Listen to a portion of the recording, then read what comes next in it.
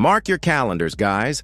September 2025 is bringing us a total lunar eclipse, also known as the blood moon. And yes, the moon is going to turn red.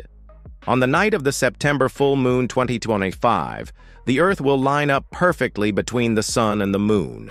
That's when the moon slips into Earth's shadow. And instead of disappearing, it glows a deep, fiery red. That's why we call it a blood moon.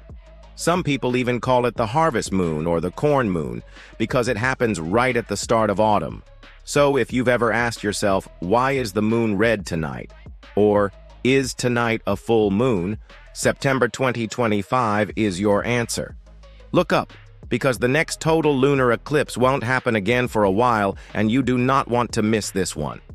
I know this might not be an exciting video with lots of effects and stuff, but I wanted to get this information out quickly to all of you, so follow for more space updates. Don't forget to hit like and subscribe if you'll be watching the Blood Moon 2025. See you soon.